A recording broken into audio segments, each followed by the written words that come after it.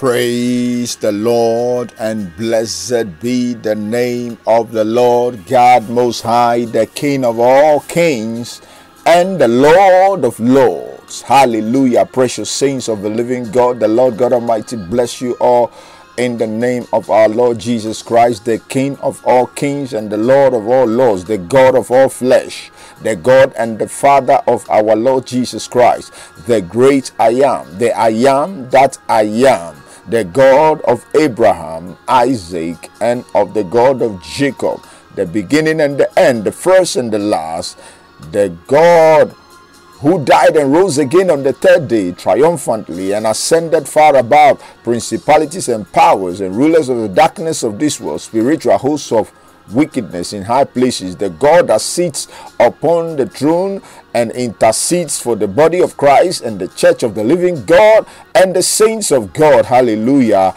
Greetings to you all in his name this morning. This is Pastor Samuel from House of Prayer for All Nations Ministries in Bournemouth, Hertfordshire. May the Lord God Almighty bless you, and may the glory of the Lord locate you wherever you are this morning. May the hand of God, the hand of miracles, the supernatural hand of God, the mighty hand of God that delivered the Israelites from the hands of the Egyptians, the God that took the Israelites through the wilderness and brought them out of Egypt, crossed through the Red Sea, and brought them into a land that flows with milk and honey. May this God favor you this morning, and may he release restoration upon your life. In the name of Jesus, wherever you are this morning, I believe and trust the Almighty God that there is no distance in the spirit. There is no barriers and there is no limitations when it comes to the power of God and the Spirit of God. I pray in the name of Jesus that as I minister to you this morning, wherever you are, God's Spirit will touch you. The Lord God will lift you up. Whatever predicament, adversity, trials, battles, warfares, and all the attacks of the enemy and the things that are coming at us even in this dispensation as people of God and sons and daughters of God, I believe that God will lift us out of it all. For many are the afflictions of the righteous, but the Lord delivereth him out of them all. He keepeth all his bones, and not even one of them are broken. I came to declare to you that the God that we serve is the God of all protection and preservation, and his hand is mightily upon us. And in this month, as we come closer to the end of this month, restoration will be manifested in our lives in the name of Jesus. And so this morning, by the grace of God, I have the privilege once again for the morning glory word of exhortation message encounter, and I believe that God's power will touch you wherever you are in the name of the Lord Jesus. And today, by the grace of God, I continue my message, and I've titled my message, Be Fully Persuaded. Persuasion unlocks divine restoration. Persuasion unlocks divine restoration. Hallelujah. We all in our lives, we need to come to the place of being fully persuaded that what God has said, as he has promised that he will restore us, we need to have strong conviction, and we need to be fully persuaded that God is able to bring to pass the things that he has said. Every area of our lives that God wants to restore, when we become fully persuaded, he will bring all things to divine alignment in the name of the Lord Jesus. The Lord bless you. So today, by the grace of God, this is my message, being fully persuaded. Persuasion unlocks divine restoration. We can read that from the book of Romans chapter number 4, reading from the verse number 19 through to the verse number 22. Praise be to God forevermore. Let's have a word of prayer. Heavenly Father, in the name of Jesus, thank you this morning for the spirit of life and the gift of life that you have given us. For in you we live and move and have our being. Thank you, Almighty God, for protecting us and bringing us back to life. We have the privilege to hear your word this morning. I pray in the name of Jesus, Holy Spirit, speak to us. Holy Spirit, unravel the mysteries of your word unto us, and let your word bring deliverance, salvation, emancipation, restoration, even unto restitution in every area and dimension of our lives. In Jesus' precious name I pray with thanksgiving. I pray that, Father, that by the end of this message, let many lives be touched, transformed, empowered, and revived. I pray that you will speak through me as the oracles of heaven, that I will release your now word, your word in season for us. In Jesus' mighty name, amen and amen. People of God, the Lord bless you all once again. Persuasion unlocks divine restoration. Book of Romans chapter number 4, reading from the verse number 19 through to the verse number 22. Let's hear the word of the living God. Hallelujah. The Bible says that, and being not weak in faith, he considered not his own body now dead, when he was about 100 years old, neither yet the deadness of Sarah's womb. Hallelujah. And the Bible continues, he said, he staggered not at the promise of God through unbelief, but was strong in faith. And the Bible says that he was strong in faith, giving glory to God, and being fully persuaded that what he had promised, he was able to perform it, and therefore it was imputed unto him for righteousness. Hallelujah. Praise be to God forevermore. This is the word of the Lord. May the Lord bless the word of God, and may his word be manifested in our lives. Hallelujah. Praise be to God. People of God, this is the word of the Lord for us. This account of this text in chapter 4 of Romans, it talks about Abraham. Abraham, the father of many nations. Abraham, the friend of God. Abraham, God loved Abraham because Abraham was obedient unto him. Abraham was justified by faith. Everything about Abraham was being justified through faith that he had in God. And so that is why Abraham became the father of many nations. He became the friend of God. And through the Abrahamic obedience and the Abrahamic covenant that Abraham had with God, we all have been counted as righteous, as the righteousness of God through Christ Jesus. I pray for you and I, may our faith that is connected with the Abrahamic covenant justify us all in this season of our lives in the name of Jesus. So the Bible says that Abraham was being justified by faith, and Abraham became a friend of God through obedience. And Abraham obeyed and trusted God and believed God that God will give him a child. He had believed God for many, many years until the child came. Abraham was still believing God through strong faith. And the Bible says in the verse 19, when it came to the time that the child was not coming, although he and the wife was still believing in God, the Bible says that, and being not weak in faith, he considered not his own body now dead, because Abraham was old, and he was even about 100 years old. And you and I know that when a man grows to that age, it is very, very difficult for a man to have a child. Medically proven, there is no way that Abraham can have a child at the age of 100 years. But the Bible says that, and being not weak in faith. So his faith was not weak. He had strong faith in God. You and I, in this dispensation, God is counting on us for us to have strong faith in him. It does not matter what we are going through. It does not matter what is happening in this dispensation. It does not matter the chaos and all the things we are hearing in the news and all the things that are happening around us. For the Bible says that for the just shall live by faith. We need to be fully persuaded that the God that we serve, he is able to turn all situations around. I don't know what you are going through this morning, and I don't know what is happening to you this morning, but I believe in God by faith that if you will come to the place of strong faith in God like Abraham, and the Bible says that even he was not weak in faith, and he considered not his own body as dead. I don't know what is dead inside your life. I don't know what is dead inside your visions, your dreams, your aspirations, your mandate, your purpose, your assignment, your calling, your giftings, your potential, everything that God has invested in you. I don't know what is happening to it.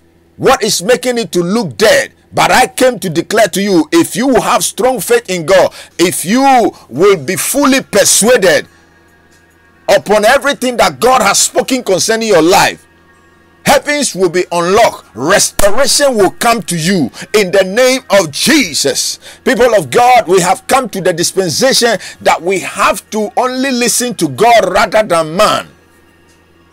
Jesus said, we have made the word of God of none effect because of the traditions of men. Hallelujah. I pray in the name of Jesus, may our traditions, may the things that we see around us not take away from God. Take us away from God. May the things that we are seeing, may it not fully take us away from our visions and our faith and our trust in Jehovah Lord God Almighty. I pray in the name of Jesus, may the spirit of persuasion be released mightily upon you. May the spirit and the power of persuasion be injected in your spiritual DNA in the name of Jesus Christ of Nazareth. People of God, being fully persuaded means that you have strong faith in God. Being fully persuaded means that the conviction in your heart and in your spirit upon the promises of God that is yea and amen in your life, nothing can wither you, nothing can waver you than only God. I pray in the name of Jesus that you will become fully persuaded. And so the Bible says that Abraham did not stagger in faith. And it continues in the book of Romans chapter 4 verse 20. He said, and he staggered not at the promise of God through unbelief. Being fully persuaded means that we believe God, we trust in God, we have faith in God.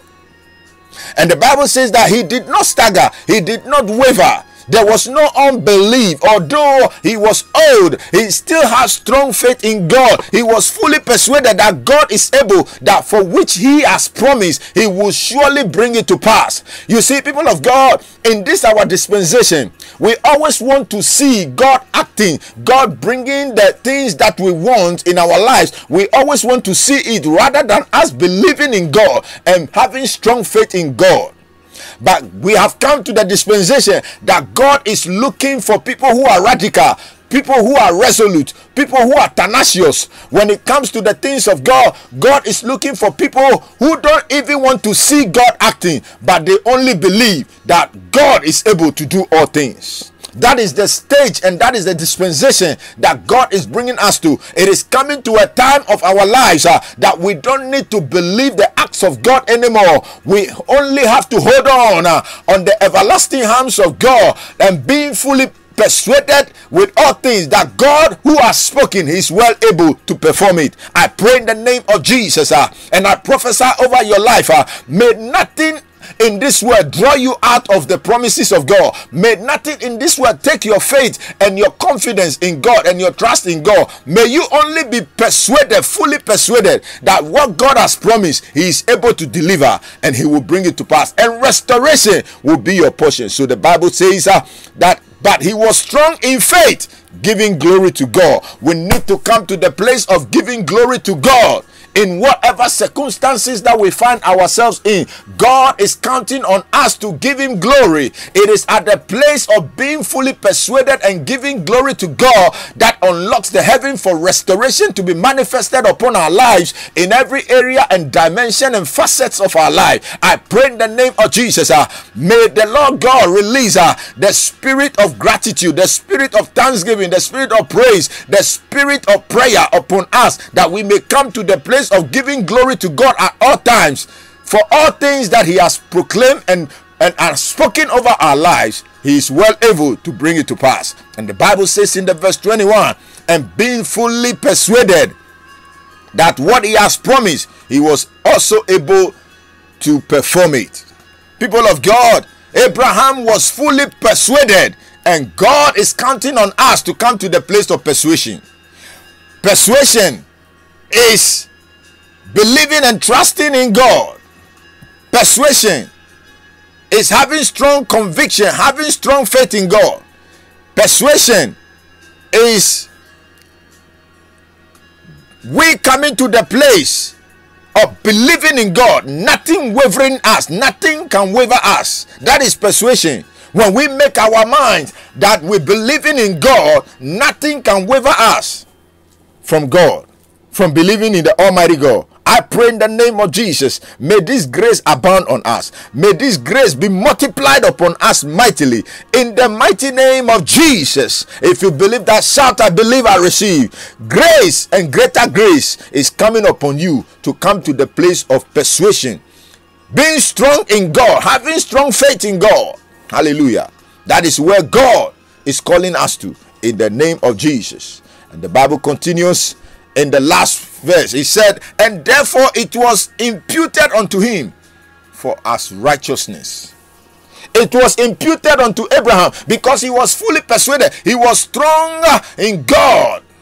He was having strong faith in God. He did not waver. He did not stagger at the promise of God. He believed that what God has said, no matter what, how long it was taking, he was still strong in God, and he knew that God would do it, and God did it. And the Bible says that it was accounted and imputed unto him as righteousness. Beloved, when we become fully persuaded in God, God doesn't see us as unrighteous anymore. He sees us as the righteousness of God, and everything that we do, God has no obligation but to answer us and for him to release restoration upon our lives. May that be our portion in this season of our lives, in the name of Jesus. Beloved, the Lord bless you.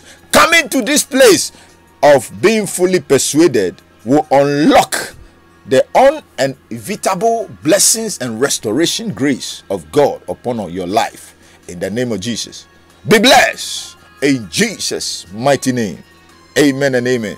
Beloved, share this word, propagate and evangelize this word, spread this word to as many people, that it will be a spiritual impartation and a blessing to them through the power of the Holy Spirit, in Jesus' mighty name.